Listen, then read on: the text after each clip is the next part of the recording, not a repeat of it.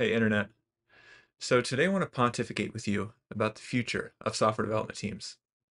In the future, we're likely going to have thousands of Codex agents from OpenAI running in the background. Now, these Codex agents aren't like any other AI coding assistant, but instead it's a swarm of agents all running in the background in parallel with little oversight. Right now, everybody that's talking about Codex agents from OpenAI, they tend to be talking about features. But what I want to talk about is the future of software development and what that looks like for teams at both enterprises and small companies. So with that being said, let's dive in. If you're not aware, OpenAI released a coding model, specifically Codex 1, a few days ago. And this model is a derivation or a distillation of O3, where you send it one prompt and then it goes off and does that specific task for you, either fixing a bug or something else. But this video is not about the features. It's actually about the future. So with that being said, let's get into the actual specifics around the future. Okay, so this is a chart that's showing increased agency, and that's really the key thing with Codex.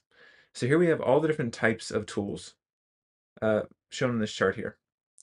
So we have on one axis, agency autonomy. On the other axis, we have required human oversight. And they're kind of similar, right? So if there's a lot of oversight, you're on this side. If there's a little oversight on this side, if there's a lot of agency on this side, a little agency on this side. And we can see there's tons of different tools here that everybody likes to use. So we have Cursor, Windsurf, Zero, V0, Lovable, etc. And all of these AI-assisted coding agents, they all tend to have a lot of oversight, and they also tend to have multi-turn approach. And we'll talk about this more in a second. So we'll just say multi. And then we have Codex and Devon over here. So Codex and Devon both are agents in a sense that there's minimal oversight, a lot of agency. So I give you a job, you go off and do it, and I actually don't necessarily watch you. I go off and do my other thing while you're working on the side. So you're a true co-assisting engineer. Now there's a difference between these two. The main difference is Devon is a single run. So we're going to ask Devon to do one task and it goes and does that.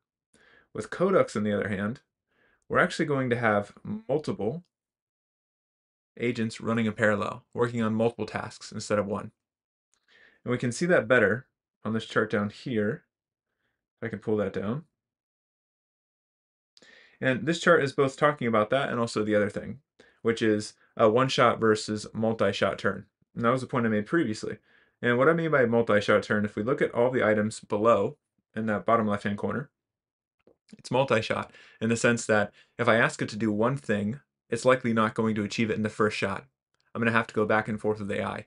So oftentimes when you work with Cursor, Windsurf, etc., you ask it to do something and you may have 20 to 30 prompts back and forth in the conversation for it to achieve that task. But with Codex, OpenAI, what they're hoping to do is they're giving you a high quality model that's derived from O3, which is Codex 1. And in that, they're hoping that with that reinforcement learned model, that when you send the information in with one prompt, it's going to achieve that task in one prompt.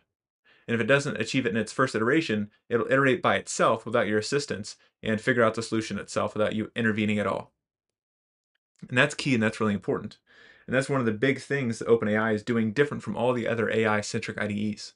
And that's their future vision of what AI engineering will look like, and especially for larger organizations that have multiple teams, multiple tasks, and multiple code bases. So that's one item I wanted to show you for that chart. Some other things I wanted to call out here is what's missing, and likely what will be added back in for this tool for Codex. So right now what's missing is your ability to do mid-task steering. What that means is that as the AI is doing its coding, you actually can't observe it. There's no live preview. And that's another thing. These are kind of connected, where you can't watch the AI do what it's doing. And if you can't watch it, you can't actually steer it mid-task because it might be going in the wrong direction. You might want to say, hey, stop, don't do that, go this way. And that's what a lot of people do today to steer the AI with Cursor to mitigate too many bugs, too many spiral error cases, and things like that. But that's not the case here. So you have to kind of just hope that the AI does what it should. And they will add mid-task steering in the future, and they will probably add live preview as well. But the important thing is these, at least in OpenAI's vision likely from what I've read and what I've seen, these are fallbacks, and these shouldn't necessarily be always the issue that people focus on.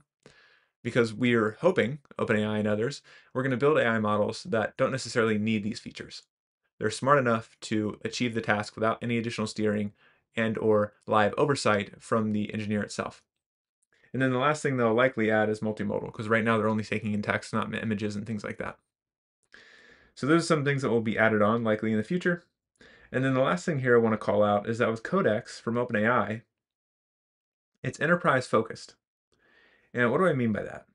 Well, if we have two circles here, all of the tools that you and I use today are mostly focused on solopreneurs or solo devs inside of larger teams. So V0, Replit Agent Lovable, Bolt.new, Claude, Code, Devin, and Cursor, they're all focused on an individual doing a task with an AI, really strong pair programming. And Cursor and Devin are both starting to get closer to the enterprise world based off of how people are utilizing these tools and how they fit into the enterprise workflow, but they're not necessarily focusing heavily on that for the features they've delivered. Windsurf, on the other hand, started out in corporate development land, so they're working with larger teams inside of enterprises, trying to focus on larger code bases and focusing on fixing issues for those. Windsurf is focused on corporate development, but they're mainly utilized by solopreneurs and solo devs. And then lastly, we have Codex from OpenAI. And you can see the types of tasks they're trying to accomplish with this tool are fixing small bugs, refactoring code, editing minor features, doing different types of PR commits that are associated to those items that I mentioned. So the smaller things you are associated to tech debt. And the way I can kind of talk about this is with tech debt, with any organization, there's a lot of different tasks that people don't want to work on. So that's going to be fixing bugs.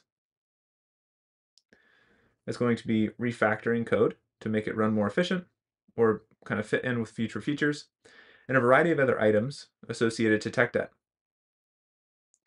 And with this, if you worked at any organization over 200 people, you'll know that oftentimes with those organizations is there's product managers, so we'll do PMs here, and then we have engineering managers on this side. And there tends to be a tug and pull between the two, where oftentimes PMs and also the rest of the organization, they want the engineering team to focus on features that are going to move the revenue needle. So you need to be building features that are going to either help us get more customers or get our existing customers to pay us more. So those are the features that engineers should be focusing on. But oftentimes, the engineering team, what they want to do is they want to focus on both that, of course, they want to focus on those features, but also they want to focus on tech debt. They want to work on the ability to make their code base more robust, more clean. They want to get rid of bugs, etc. But all of those fixes they're invisible. They're invisible because they're often in the background. Customers can't really necessarily admire or be grateful for those fixes to the tech debt. So oftentimes in these debates between product managers and engineers, product managers often win because they're focused on revenue and profit and getting more customers or more out of existing customers. But with Codex and with OpenAI, now what they can do is instead of having your engineers focus on that, you can take these new Codex agents and you can have them do all of the tech debt work. So these agents will focus on the tech debt that's not pushing profit forward, and then the human engineers will focus on the features that either get more customers or get more out of his existing customers. So, internet. With that being said, that is what I wanted to talk to you about today. So I hope you enjoyed this. If you did, please reshare it with your friends. And if you'd like to work with me, I have a company called Gradient Labs, where we help organizations implement AI internally to increase productivity, save time, money, and even sometimes generate revenue. So if that's interesting, below is a link where you can book a free discovery call for 30 minutes to see if there's a good fit between you and I. And with that being said, internet, I'll see you next time.